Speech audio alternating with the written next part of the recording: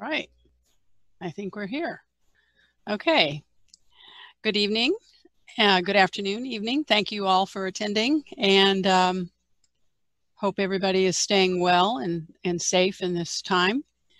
And what we're going to do today is we're going to talk about ground covers and a few other things.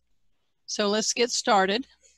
Please don't hesitate to put your hand up if you do have, or click the question and answer button if you have questions, and Michelle will let me know what you have to say or question, and we'll see what we can do for you.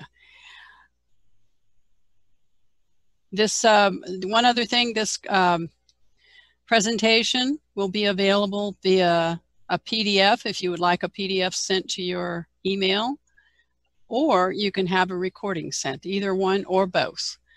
So let us know after, as we get done, you can let us know that that's something that you want, and you can do that, I believe, in the chat section. So let's get started. So what we're going to do today, or what we're going to ground cover today, see my first joke, is we're going to find out what is a ground cover.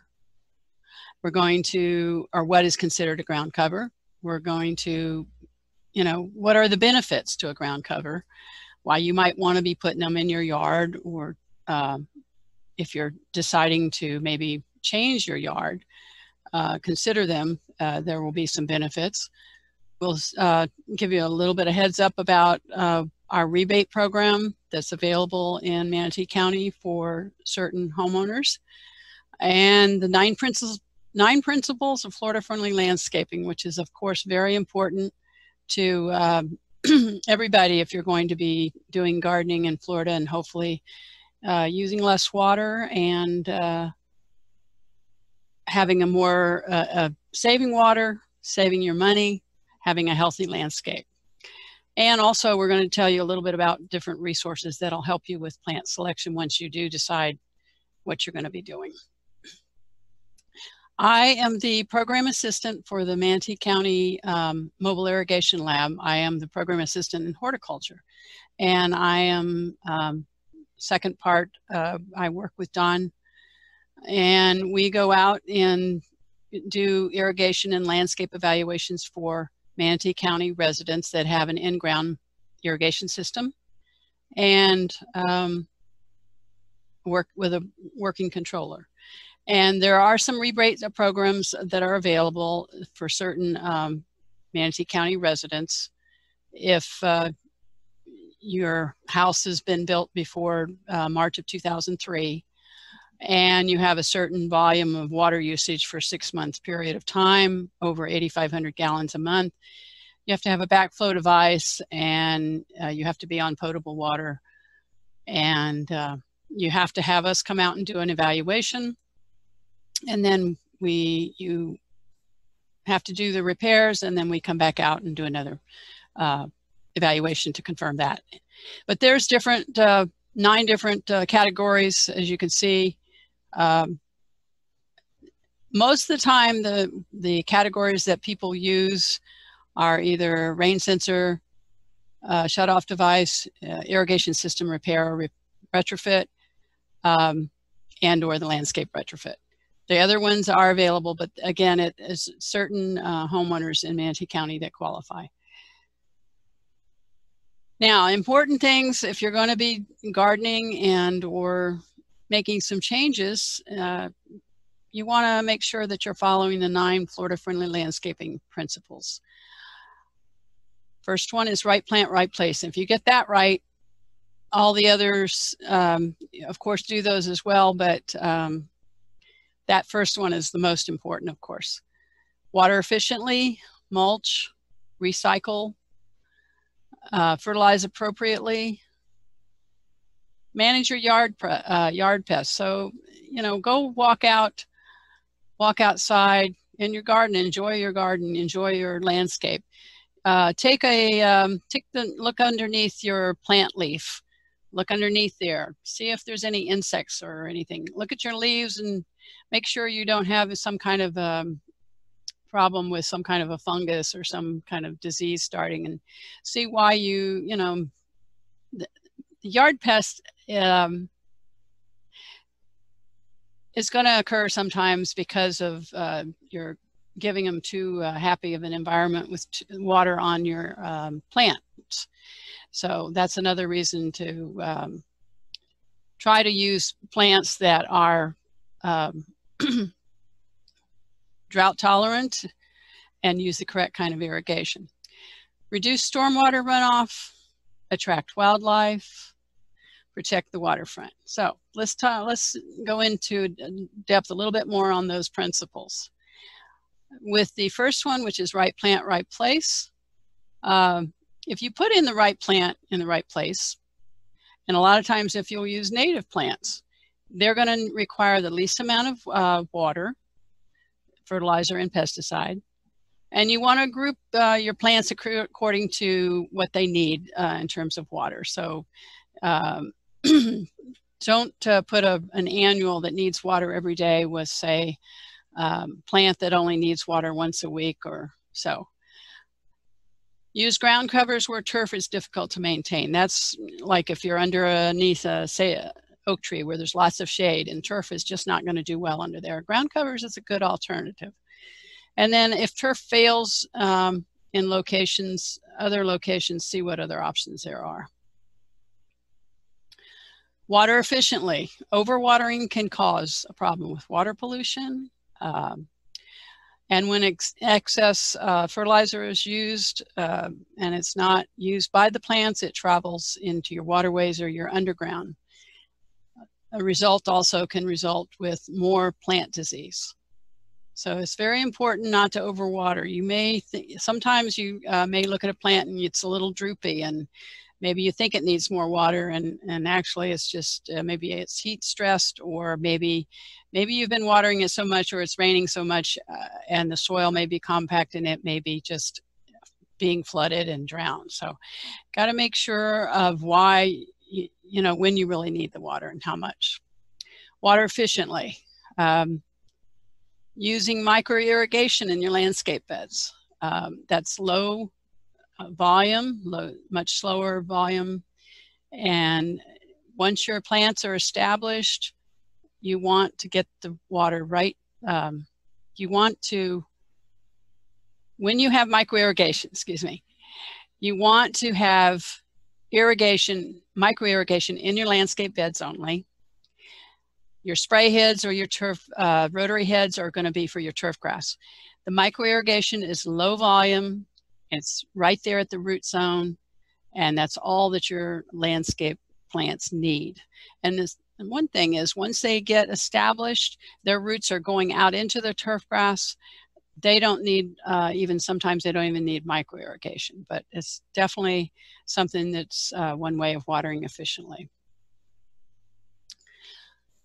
And once you have the right plant established, you can pretty much turn the irrigation off for those plant beds.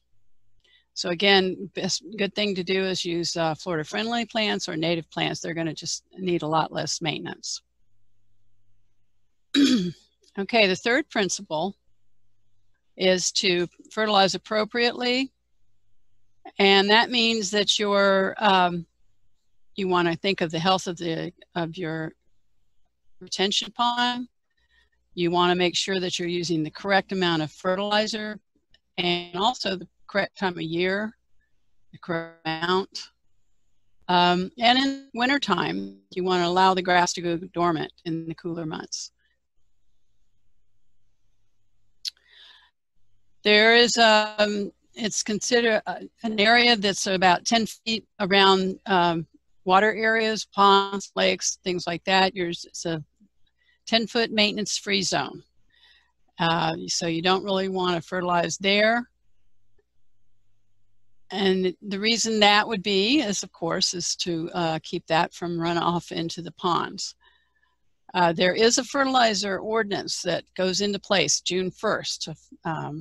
So that's shortly, in the next couple of days, when there's no fertilizer that has nitrogen or any phosphorus from June 1st through September 30th. And that's a fertilizer ordinance that's in place to help lessen the amount of runoff of any kind of fertilizer like that in those months, especially with all the rains that we have.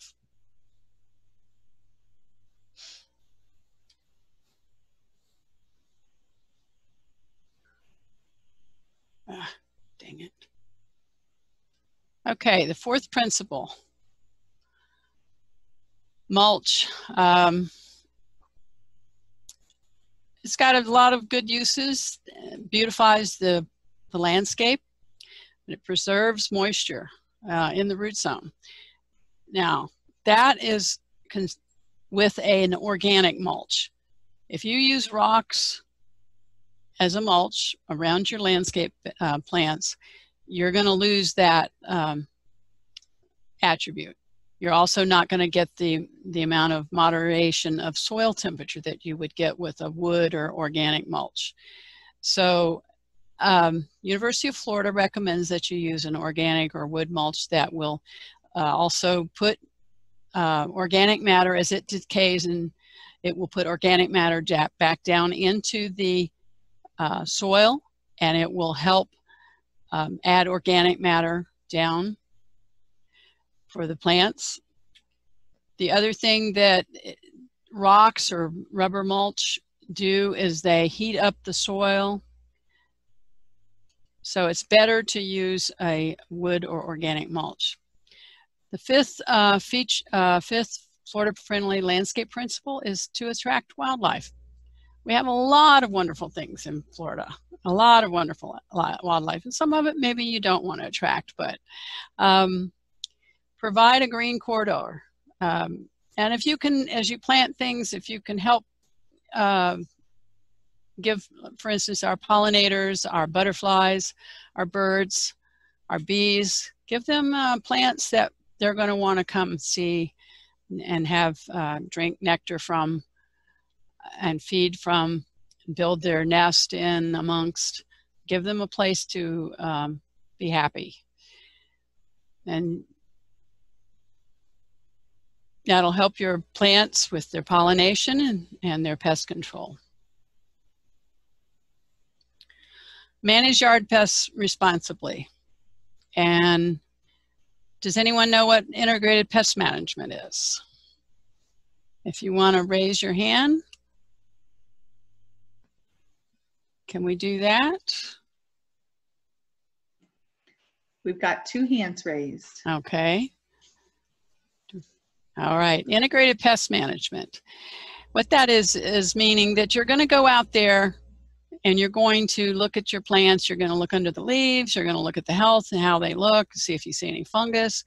But an integrated pest, being pest, you're going to see if you've got or if you do this, you know, at least every few days, you're going to get ahead of something that may get started, and you can use the least toxic method of like a soap and water solution to spray your plants if you have some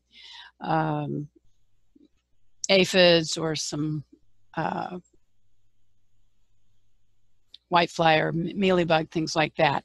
And you can get ahead of it, and you don't have to spray heavy sprays. And sometimes if it's a big enough bug and you see it soon enough, you can just pick it off, put it in a bucket of soapy water, and you've done. So integrated, you're using very simple methods, but getting it done without a lot more toxic chemicals. Recycle. If you're either mowing your yard and you have a mulching mower, that you can leave them clippings on your yard, and that is going to just go back into your lawn as fertilizer. But you can also gather up your grass clippings and your leaves and can put it in your, if you have a mulch bin, you're recycling all that and it'll go back into your landscape.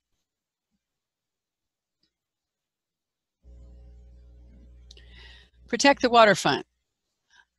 Maintenance-free zone of at least 10 feet, again, around the, that's what we were talking about before. I was mentioning the, well, there's no fertilizer around that area. And you want to keep grass clippings really out of the storm drains, because you don't want them draining down into our waterways and creating a problem with algae. I'm going to tell you, just give you a couple of things here that will help you when you do decide, or if you're trying to decide on what plants you want to either put in your yard, or if you're getting ready to do a redo and add a redesign some things in your yard. This is a wonderful resource, and it's available. If you don't have one, I'm going to show you how to order one free, and it's 110 pages. And if you important page to start with is page 31, so that you can see the symbols and abbreviations, so that you know what, when you go into the book, you'll see the symbols on the left side of the page, and then you come across the page and you will see, and here's a close-up. So if you're seeing, for instance, what the scientific name is, the common name, whether it's a native, what region it's in. Anyway, the page 31, you go back to that, that gives you all the symbols. And once you've done it a few times and look through the book, you'll get a hang of what those symbols mean. Okay. So Valrie, I just put the link to that plant guide in the chat so folks can link to it. It's available in a PDF online. Okay, and I have it in the next page. So thank you very much, Michelle. And this tells you how to order your Florida Friendly Landscaping Guide, and you can either type in, there's either watermatters.org or the SwiftMud website link. They go to the same place, and it tells you where to click on resources, then free publications, and just steps you through. You can get a PDF and have a digital version, and it's pretty cool how it flips through. Or you can get a real 110-page paper book, and they will send it to you free. Everything is free. It's a wonderful service. It's a wonderful resource. So you really definitely get one and tell your friends and neighbors about it too. Another resource is the Florida Friendly Landscaping Plant Database. If you go online to this, to floridayards.org, and these, you go into the database. There's other tools within that website, but this one, you click on what your region is and then what you're looking for. And this particular one, I clicked on ground covers, and then you would click on different other information. So a couple of tools that will help you. And the most important tool of all, of course, is the University of Florida Extension, where we are in Palmetto, and the plant clinic there. And we're available, not that we're there now, but we are available via email. We're available to help you answer your questions. But definitely anything that's research-based science from University of Florida. If you do a search and you find publications on a particular subject that's from University of Florida, you know it's going to be accurate information and good information to help you make your choices that you want to make for your plants. So, what is a ground cover? It's essentially, it's a low growing plant that for all purposes, we're going to say it's maybe no more than about 3 feet tall. Some of the plants that I have in here might get a little bit bigger than that, but we'll say it's 3 feet tall. It can function as a ground cover for one person, maybe a bedding plant for another. Sometimes I find that you might want to use ground covers in a place where you don't want to have as much turf grass, because you want to, once ground covers are established, usually there's less maintenance and less fertilizer, less water needed. So you can save some of your money for other things than watering your turf grass. You have a lot of benefits from ground covers. It can provide energy savings. It can provide evaporative cooling. like I said, less fertilizer needed, less pest control measures needed.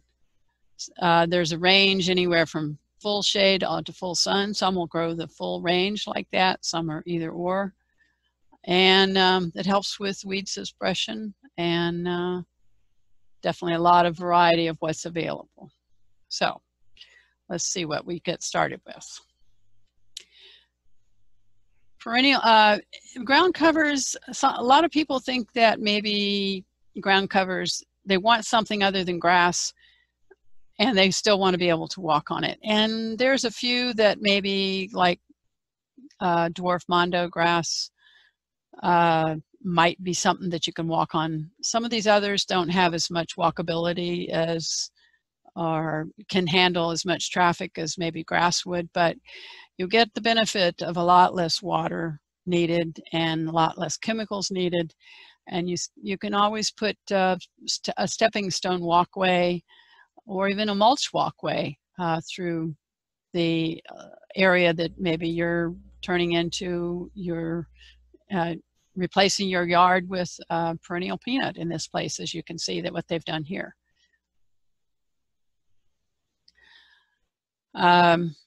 There are different kinds of perennial peanut, and some of them do better in this location. You want the EcoTurf Reppin's Golden Glory is better. The EcoTurf is a better version than a Pinto peanut.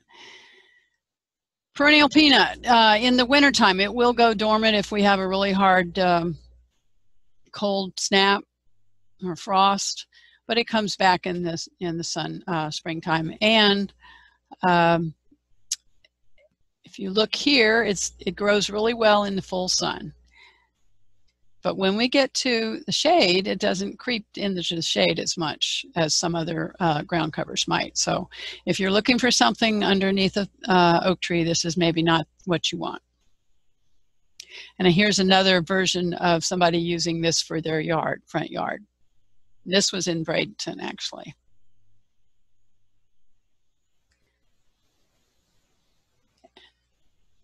It only gets to about a foot and a half, half to 1 foot. It can be mowed like a grass yard. It doesn't have to be mowed very often, even if you do that. It doesn't really need fertilizer much at all. It's a great, nice little plant.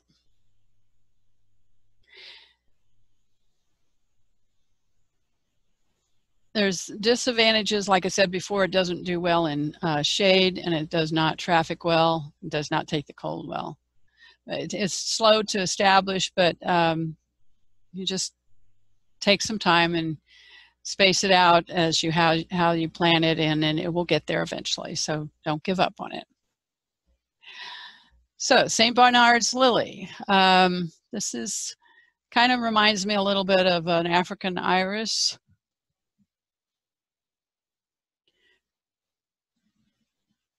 It's a non-native. It grows in zones 8 to 11. It looks like it pH is 6.0 to 7.2, medium drought tolerance, and likes full sun to partial shade. Here's something that most gardens have a lot of sun, although there are lots of plants that will do well in full shade. And mostly the cast iron plant prefers more of shade. There's a variety in whether it's spotted or striped or solid color. 1 to 3 foot tall. Tolerates deep shade. Blue days. This is a color that you don't see as much in the garden as, say, some other colors in the spectrum. But this is a tough little plant. It does well. And I would say it's considered a perennial here, maybe a little bit further north, another maybe zone 8 or 7, it would be considered an annual. But here, just a nice little plant. And here you see it with mixed with zinnia.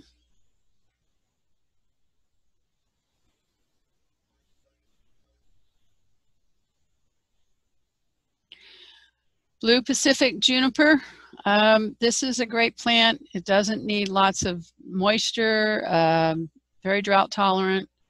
It does, I do believe it's considered a little bit more something that you should plant a little bit further away from the house if you're in a high risk area for fire.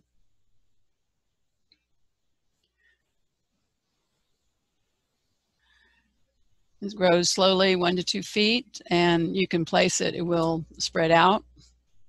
When you're planting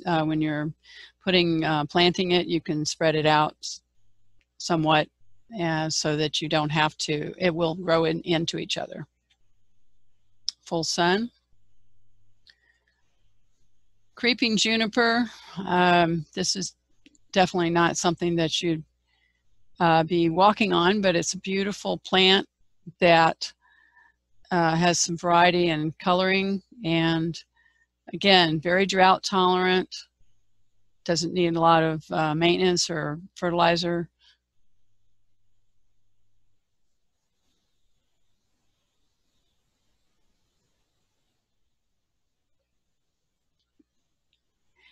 Green liriope. There are different sizes, the smaller size liriope and then the giant liriope. You'll see it in quite a few gardens, and it's a nice accent plant.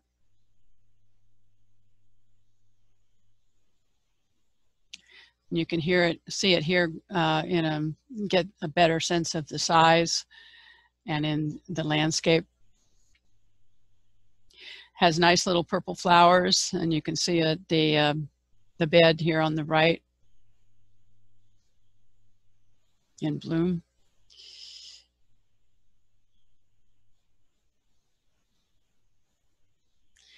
Mondo grass. The dwarf mondo grass looks like just these little tufts, and that is much softer and will withstand a little bit more foot traffic than most other ground covers. However, you can see here they have just put in a nice little paver pathway so that you can enjoy walking through that and still not worry about it being like a walking on your lawn.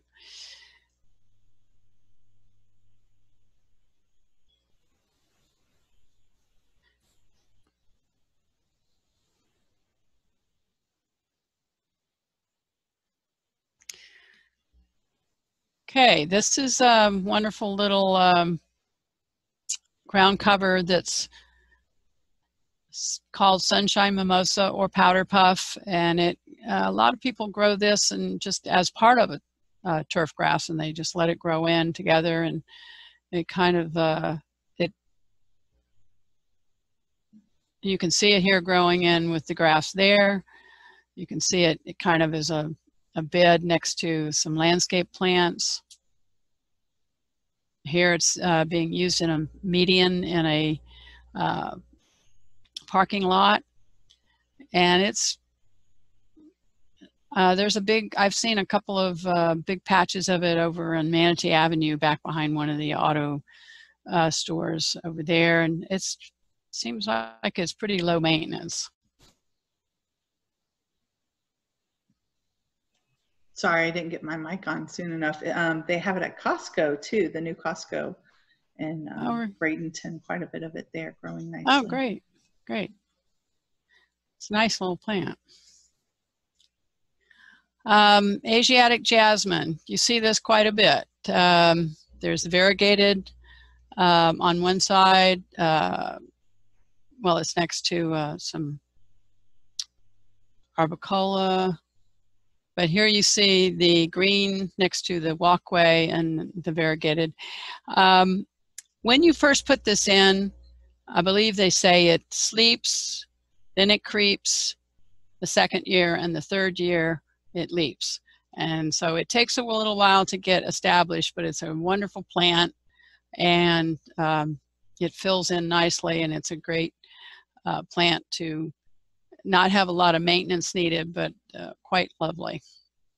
And as you can see here, this makes kind of, if you're going to have anything next to a walkway and to be that narrow, I guess this would probably be as good a choice as anything, because you can keep it maintained fairly easily, and whereas it would not make sense to have grass there. One other, I guess, the drawback to having Asiatic jasmine is if it climbs up the wall and you don't like that, or what, you know, discoloration that can have, and a little bit of extra maintenance that's going to create for you. But I think it's a beautiful plant, worth having. It's very versatile and very has a lot of range for the pH that it will tolerate for the soil. Confederate jasmine, you see that a lot of times climbing on trellises, and a lot of times people will actually just plant it and let it kind of trail along the ground. And you can see that when in the springtime it will flush out with light green leaves and white flowers. Again, it's very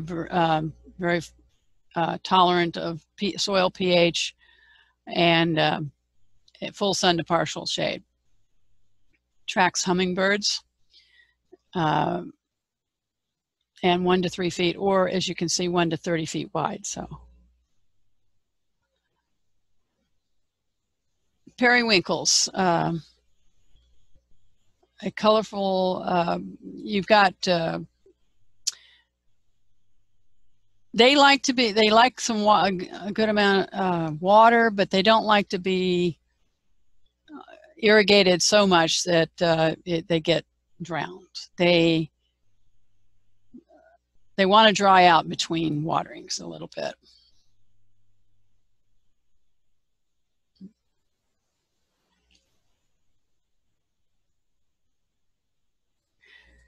Kuntis is a really good alternative plant to, we have a lot of sago palms in our landscapes, and unfortunately sago palms can have a problem with scale, and of course their size and scale in a landscape aren't really considered for a ground cover. But the kuntis stay no more than about 3 to 4 feet tall, and they're very cold tolerant, and they are a host plant for the Attila butterfly.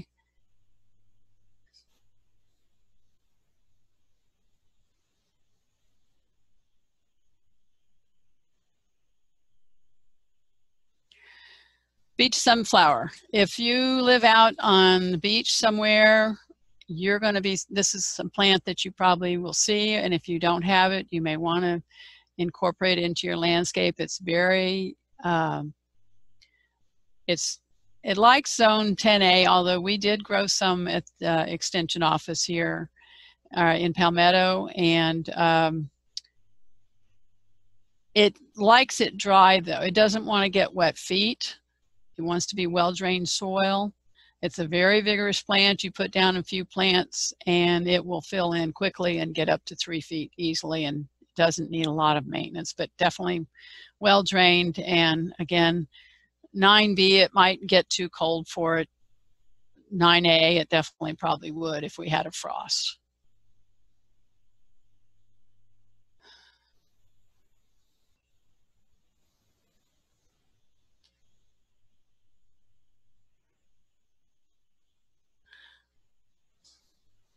Aloe vera, growing in the landscape. It's handy to have if you've been sunburned, or just as something definitely to enjoy in your landscape. You can see that it has nice flowers in the winter and springtime. This was actually taken over at the Bradenton Manatee River Garden Club over in Bradenton.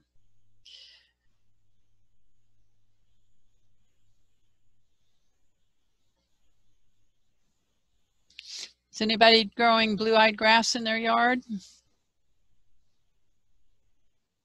Anybody? Do we see any hands here? No? Okay. Blue-eyed grass is not as drought tolerant as some of these other plants. It actually likes kind of a little bit of more of a loamy soil, little moisture, but it's a really nice little plant. It's a native.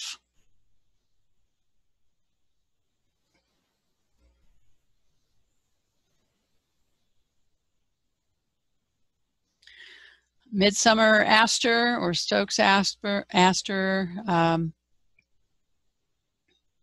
loves, butterflies love this plant.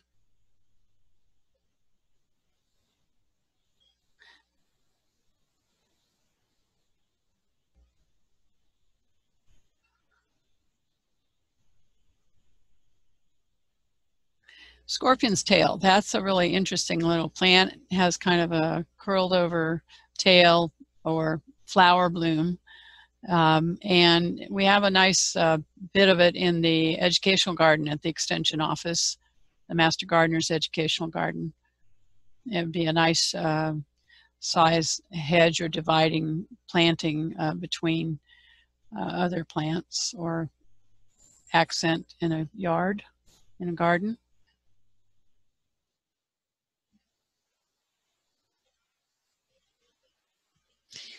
Now we're going to get into some other ground cover options that the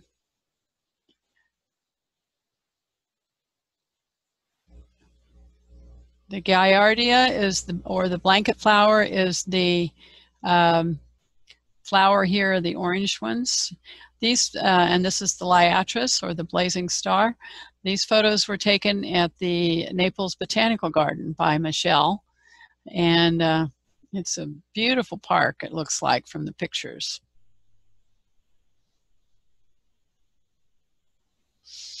Now, we talk about being 3 feet tall. And I know these are definitely, bougainvillea definitely is not 3 feet tall. There is a compacta version that will stay much shorter.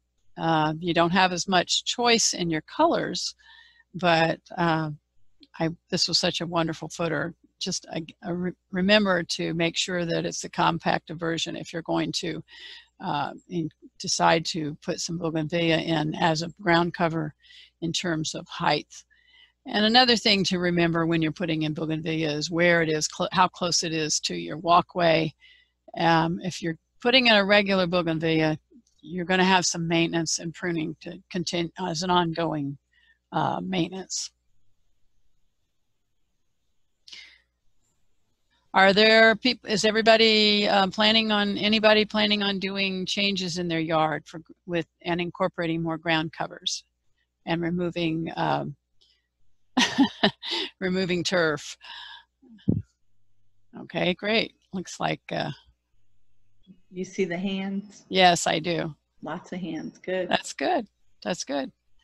And is it, I guess the next question would be probably because you want less maintenance, or because you're trying to change your yard for, okay. I can see the raised hands. I don't see what they're saying. Okay.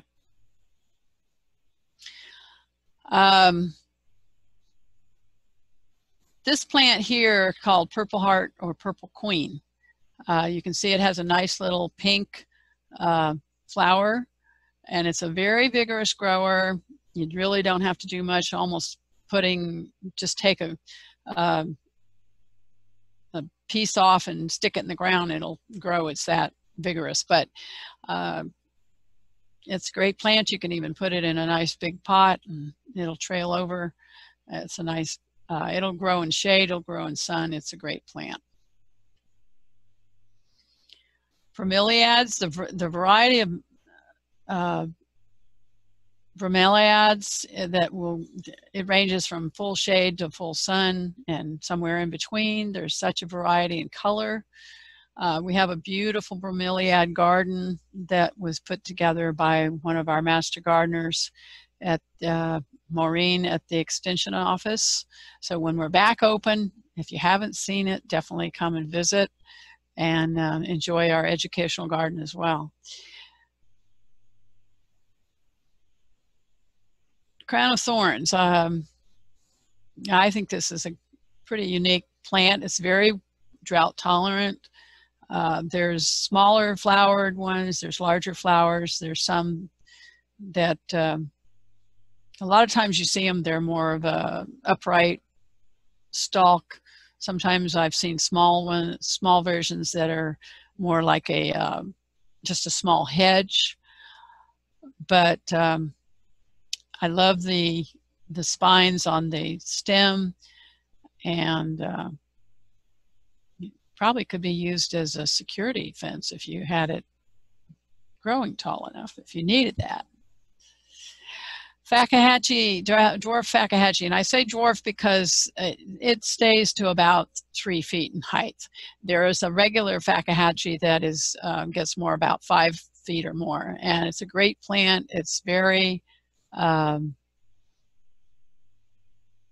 it's a very low maintenance, beautiful plant. Whirling butterflies. It's a great plant. They really do wave in the little bit of wind, and they look like it's butterflies flying around. Shrimp plant. There is a yellow version. The orange version, I believe, is the native.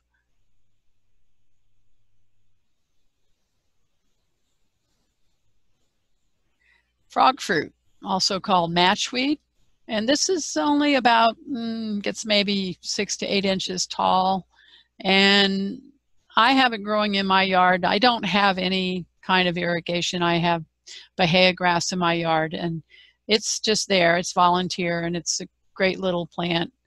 You can see actually pretty good patches of it if you wanted to supplement and help it along, and add a few more plants. You could have quite a nice patch of it. Blackberry lily. This is, as you can see, it gets about 3 to 4 feet tall max, and it's a wonderful plant, quite beautiful.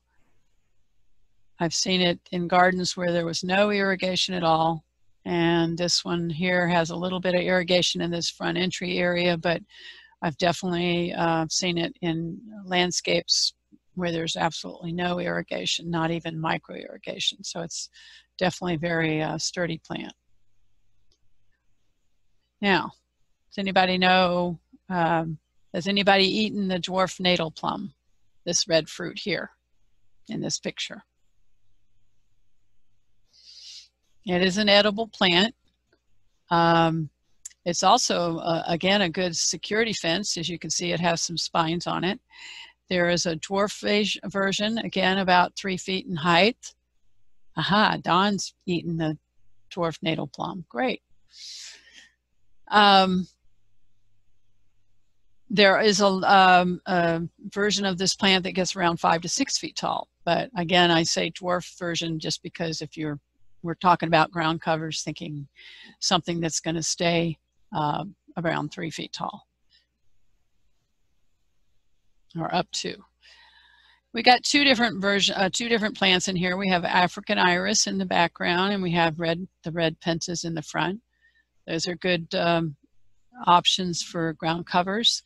The African iris tends to they don't mind having a little bit, an area that has wetter feet, down maybe by a little bit closer to a pond. There are different versions, cultivars of the pentas that are the dwarf variety or smaller variety that only get around 1.5 to 2 feet tall, and then of course the pentas, the bigger version that get maybe 2 to 3 feet tall. And there's a little bit of variety in the color in the pentas. Coreopsis, or tick seed. And you can see that is beautiful flowering plant. You can see a little bit of difference here in the bloom, different cultivar. Again, another photograph from the Naples Botanical Park. This is bulbine, nice succulent, or semi-succulent, I guess you'd say. Needs a little bit of moisture, but not a lot. And it'll grow in kind of partial shade. Probably half and half would be happier. This you don't see too often. You can see it sometimes when you go out into but I think this was taken in Bradenton, not even out by the beach. And I've got photographs in people's yards where it's out in sandy areas and doing fine. And so it seems to do well in dunes and areas where there's salt issues. It's a beautiful little plant, succulent. Obviously, maybe not something you're going to walk on, but it's a very low maintenance plant.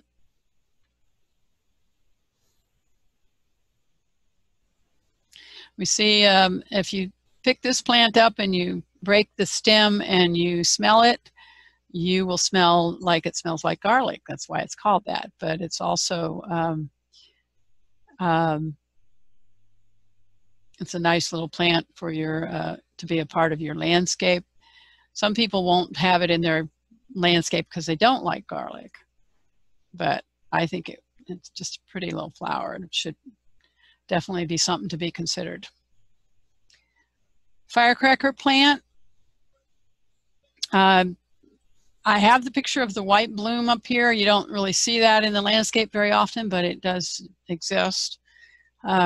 This one, it has a wonderful habit, or the growth habit. It has more of a cascading effect, so that this was actually planted in a planter bed that was about, at least 2 feet off the ground. And so it cascades over the side. So it's something to think about how you plant your plants as to how their growth habit is, and how they spread and what their mature height is. So that's something that when you go back and you go into the Florida Friendly Landscape Guide, you'll see. It'll give you what the mature height and the mature spread will be. So that's definitely something to think about when you're planting or designing your yard or putting plants in your yard, is to think about, do you need 4 plants for this area? Do you only need 2 or 3? Because you got to space them out enough so that when they finally grow in, they're not just going to be jam-packed, and then you'd have to be taking stuff out. So it's a real important thing to think about, is what is a mature size when you are planning and designing what you're putting in your yard. Porterweed. This is considered the native version of porterweed. As you can see, it's kind of low growing, it sprawls out, and this is a picture of the flower. If you look at this next one, this is more upright version, and this is non-native, but it gets about 5, maybe even 6 feet in height. Again, the non-native is more, the native is more sprawling. So again, depending on what you want in your yard and what kind of treatment you want or where you want to put it, this porterweed is pretty, the native is pretty, it's a vigorous plant, let's put it that way. It can get a little sensitive if it freezes, but you'll get a little discoloration on the leaf when it gets that cold, but it's real sturdy, and it'll definitely come back if it freezes back. The porterweed, this non-native porterweed also comes in a red flower. The coral honeysuckle, or also called trumpet honeysuckle, this is actually a photographs taken at our educational garden at the extension office. And it's a great plant for hummingbirds. And you can see we've got a nice seating or benches back in there. So when we all get to go back to work and get to come and visit us at the extension office. Dwarf chenille. This is a wonder. There is a regular size chenille plant that's more about 3 feet tall, and that would be okay too if you want to say keep something around 3 feet tall. But this is really cool plant that it really only gets to be about maybe a foot tall, and the little blooms are real soft and fuzzy, and you can see this is a really nice planting of it, and just that I saw on one of our evaluations. It was a really beautiful landscape.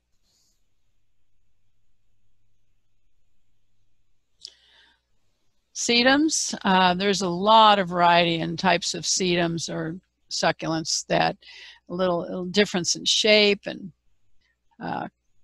whether they, most of the time I think they're going to generally do best in maybe semi or part sun, part shade. Some of them want only shade, but they're amazing variety in color and shape. Purple coneflower, echinacea, wonderful pollinator or bee attractor.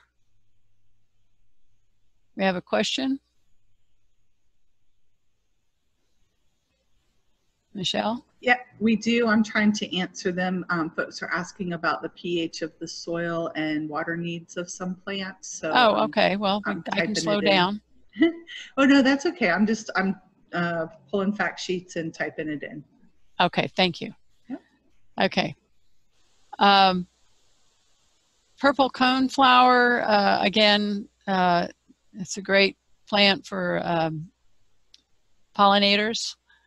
So definitely we want to consider another thing when we're planning our garden or things that we want to add to our garden is what kind of pollinators does it, what kind of pollinators and bees, butterflies, birds, what type of plants are attractive to them. It's just going to enhance your garden and enhance your life.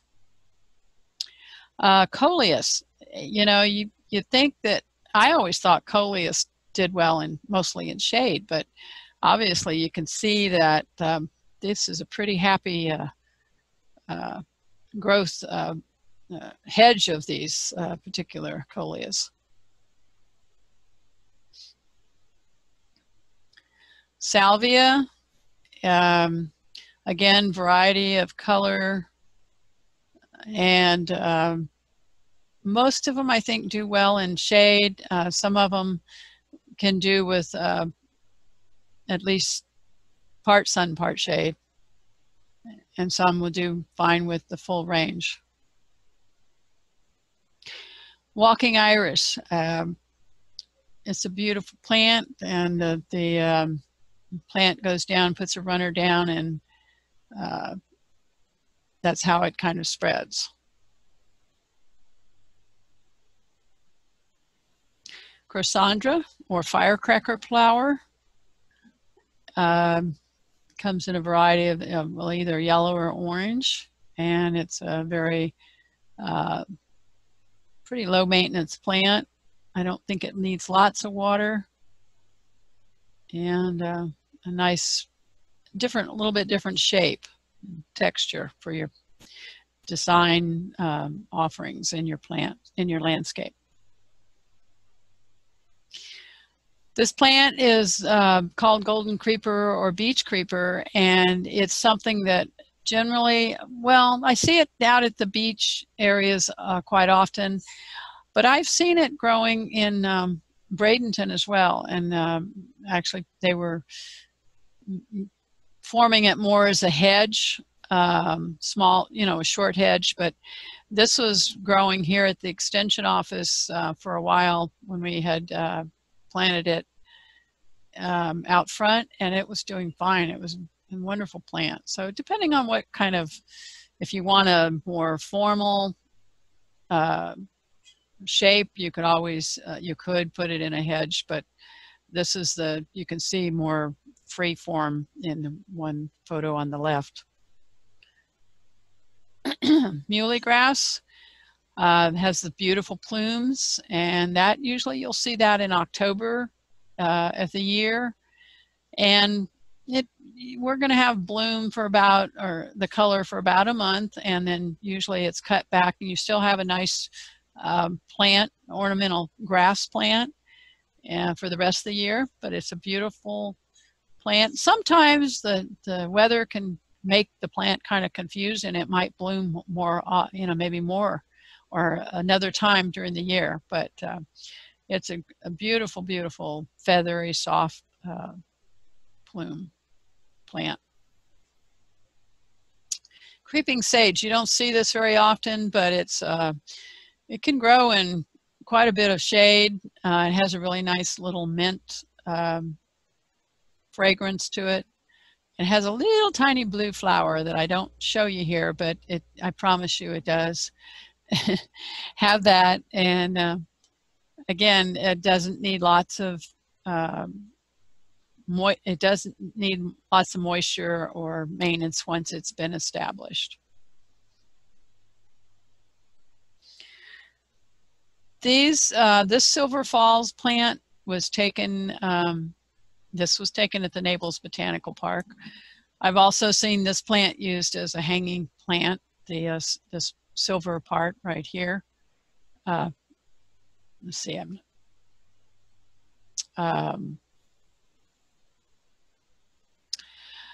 but it's meant more for a zone 10. We're in 9B, so if you're out by the beach or Northwest Braden, you can probably have this plant if you wanted it, because you stay much warmer out there, even when we're having cold weather.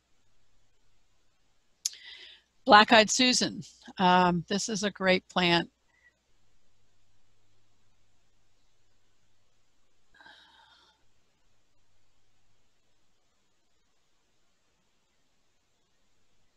You can see it gives a lot of sunshine in our lives. Lily of the Nile, or agapanthus. We see that a lot in our landscapes. It's a nice, nice height and the beautiful color of the lavender color. It doesn't take a lot of maintenance once it's established. Railroad vine is, this is something that normally you're going to see again out by the beach. It's very salt tolerant. It's where this photograph was taken was out in Northwest Braden, real close to the Palmasola Bay, and she said, the homeowner said that what she did was when a runner went outside or close to the road, she'd just pick up the runner and pop it back over into the yard and let it take root there. And so she was making her yard out of this railroad vine, and it was doing a great job. And she really didn't have to do much other than just occasionally pop the runner back into the yard. So we are to the end of our presentation. Are there any questions?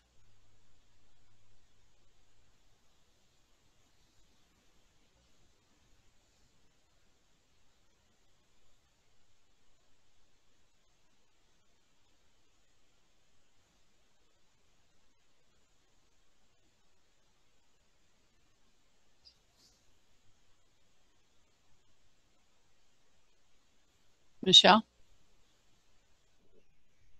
I'm sorry. Hi, Valrie. Hi. Questions. My 2 bougainvillea has been without blooms for a while. They're in full sun. Any suggestions? My question is how bougainvillea likes to be a little bit of water, but not overwatered. Usually overwatering will make leaves drop off possibly and not bloom as much.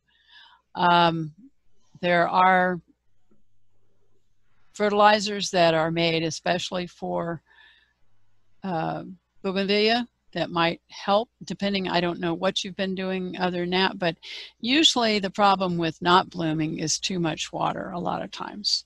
And you say it's in full sun, they like it 8 to 10 hours of sun, bougainvillea. Is walking iris native? I believe so.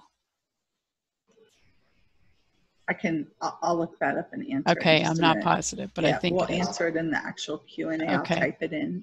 Okay. For Miami, where can we have a lot of sun or flooding? What would you recommend?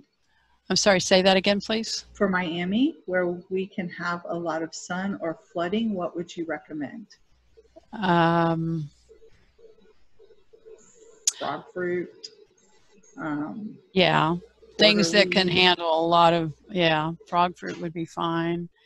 A lot of flooding, lots of sun. You definitely want things that can handle getting their feet wet.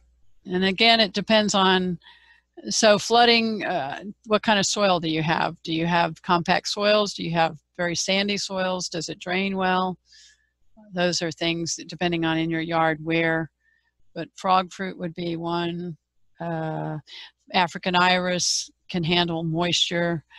Canna lilies, which get a little bit taller, but they can handle they can handle more moisture on their feet and kind of prefer it and have beautiful flowers. Okay, another question, what about ferns? Autumn fern, let's see what else. In terms of, let's see. Trying to think. I'm blanking.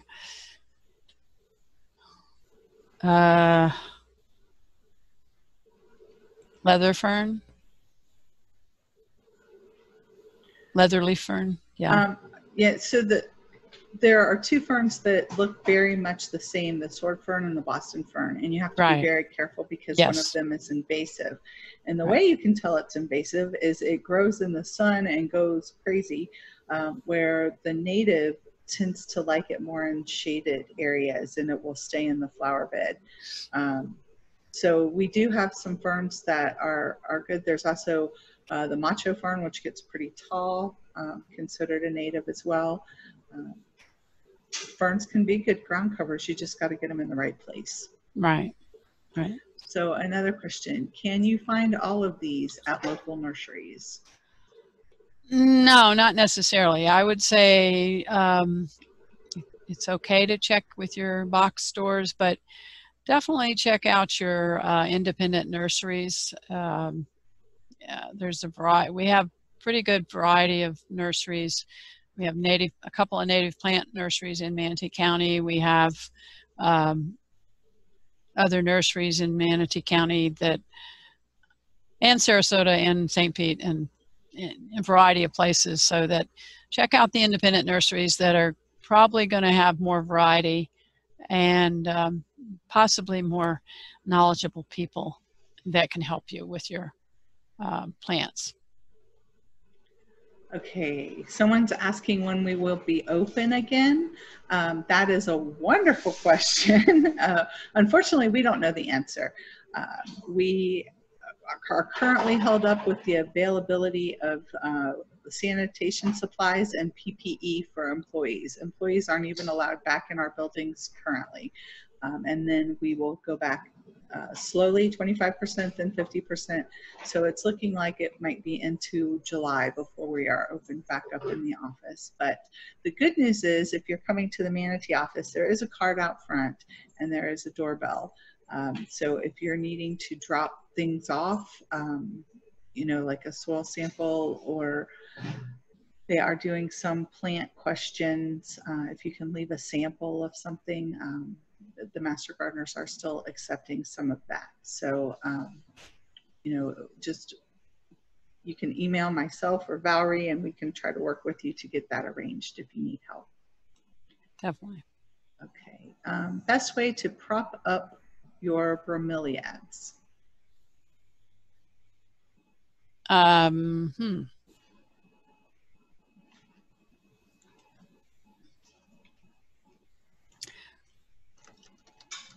got any ideas, Michelle? Well, let's see. Bromeliads don't really, the roots are just there more as an anchor. They don't really take up nutrients so much. The nutrients really come more from what they collect in their top. So when you're saying prop up, maybe I need a better explanation of what that is. They kind of just, we call them pup, and they kind of spread out. But you can use liquid nail and stick them on trees or on trellises or things like that. There are ways that you can do it. Sometimes people tie them to, well, to a tree or gently. But yeah, if you're leaving them on the ground, then I guess you need just some kind of a support that, but if you want to actually secure them to something. Right. Okay, so the Miami question, she's saying she has very compact soil in Miami. So okay, that's, yeah, you got it, like frog fruit or matchweed. Those are going to be fine for that compact soil condition.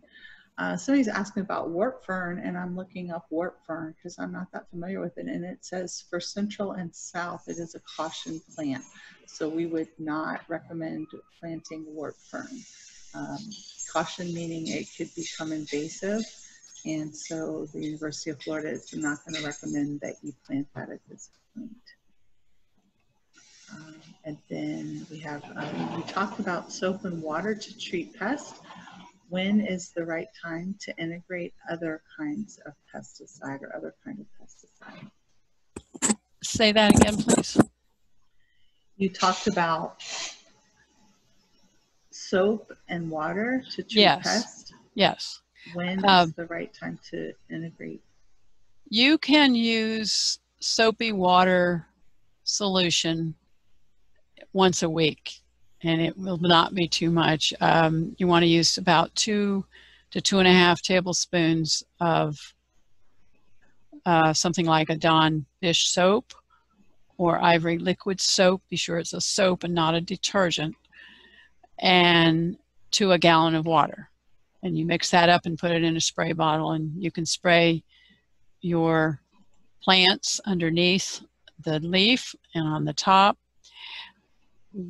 pretty much year round. If you're using, if it's during, let's say, November through about March, April maybe, any temperature below 80 degrees, you can actually add some oil, like even a vegetable oil, to the solution. And if you would like the recipe for that, we can, if you'll give us an email, we can send that to you. We have a nice fact sheet that will give you that information. But the oil helps. Yeah, that's great for the soap and oil, but I think she's asking when should they step it up to something else? Oh, I'm sorry. Okay. Yeah, a higher level. And so, you know, basically if that's not working, then I would. Soaps and oils can treat things like aphids and scale, but there are other pests like whitefly that aren't going to be really treated by soaps and oil, and you're going to need, if you have a whitefly infestation, you might need a heavier duty pesticide for something like that. But for your, you know, aphids and some scale, not all scale, some scale, they're a little challenging to get rid of too. But this is where we are happy to help you with our extension service to kind of tell you the best way to treat different insects.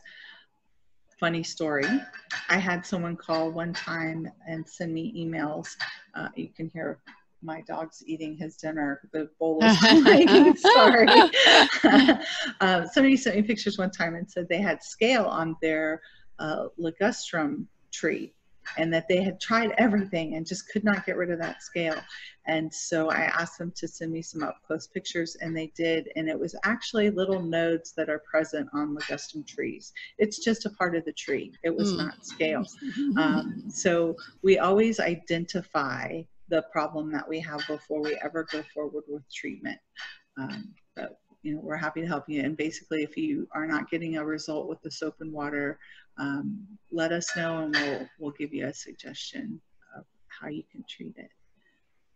Okay, so Dawn makes me cringe. It has a degreaser, which can be harmful. Yeah, degreasers are not good for plants. Natural oils on plants, it'll strip them right off. Somebody's got a comment in here. Love all the ideas. Thank you. Thank you. Thank everybody. Thank you everybody for attending and all your questions and